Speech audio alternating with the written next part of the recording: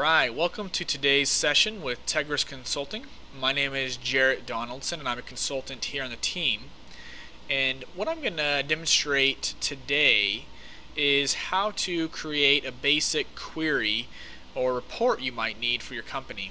And this is something very beneficial on how to know how to use and do, because a lot of times when you first start using SAP Business One, you'll find all the custom reports that come with it.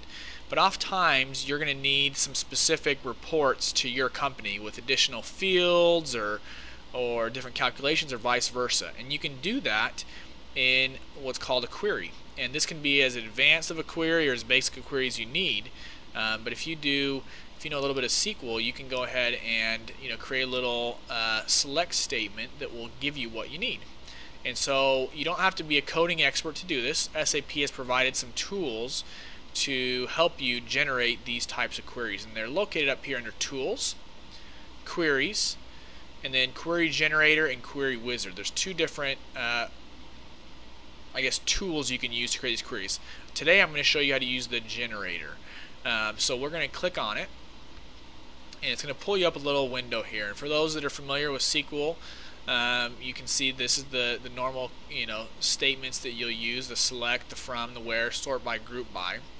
And what you'll do is you'll actually just let the query generator know what table inside of SAP you're referencing, and then just select the columns that you want to display. You can go as advanced or basic as you need. And I'm going to do really basic today and just show you a basic report about business partners.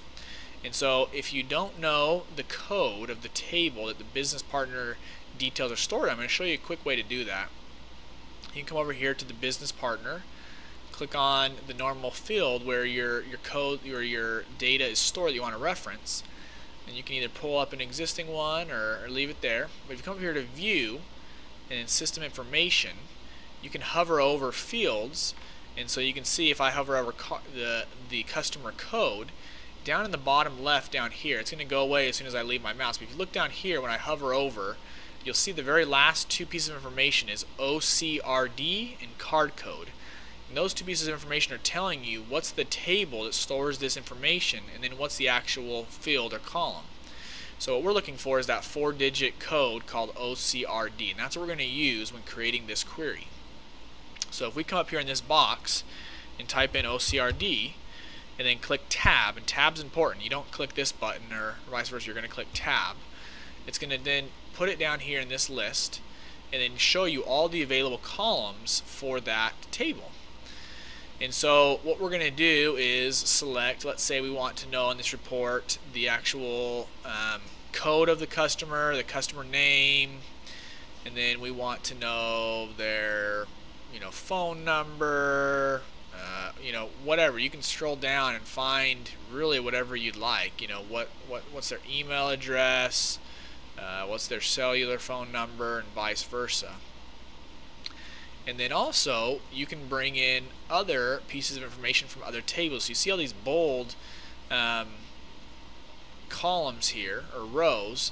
Those mean that that's a link to another table. So let's find one that we might want to do. So let's say group code. This is going to show us the group of the business partner, and it's going to just show you a number.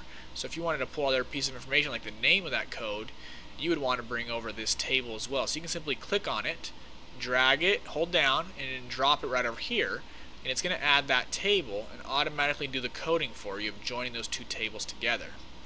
And so now, instead of showing the group number or whatnot, I can add the group name or the price list associated with it. I'm just going to do the group name and then go back to the OCRD table by clicking on that, and then pull in whatever else I want. Let's say let's find something else here that could be beneficial.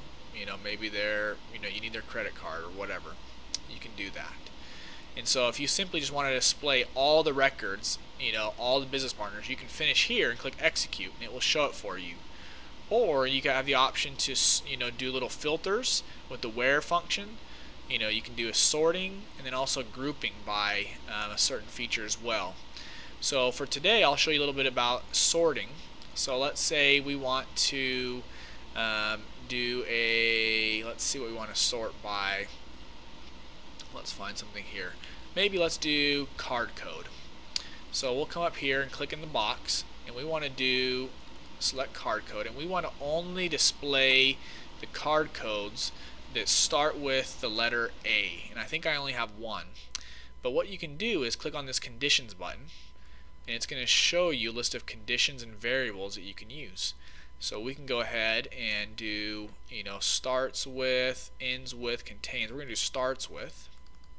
So you have to actually click in the box. You see I didn't click in the box, but once you do there, space, and then starts with, it's going to do that. And then we can click here, and in this little blank spot we can do the letter that we want. So we're going to do starts with A, and it's just basically saying it has that and then some wildcards. And so vice versa, if you need to add variables, like a little pop-up window to prompt you, maybe you're filtering by dates, but you want to enter the date manually and not here, you could enter that as a variable. You could say where the date equals or is greater than the variable. If you click this variable up here, it will input it there. But we'll start and satisfy with this, and if I did everything correctly, I'll click execute and it will actually work. Otherwise it will give me an error message. So this one worked. I had already checked it, but it's showing all of the business partners that start with the letter A, so I only have one. It shows me the telephone number, their email address, the mobile phone if it's valid, the actual code that they're associated with, and then the credit cards. And obviously I don't have that entered in, it's showing a negative there, but you can play around with it, and if you had a mistake like that, you can go back and try different things. So this is a little basic overview of how you can do a little query and get you some basic information that you'll need for a basic little custom report. And I can save this if I want to use it over and over again. I can come in here and click save. So I can create a folder that I want to put it into, or I can put it in a custom folder. I select the folder it wants to go into, give it a name. We can call it BP data. And if you click save, it's going to save that now under that field, so you can go back in and pull the same query over and over again. And then you can even export this query to an Excel file or copy the data and paste it wherever you'd like. So I'll show you how to get back into the query once you've created it. You can come in here to the query manager, go into your folder, find the one you just created, BP data, and sure enough, there it is.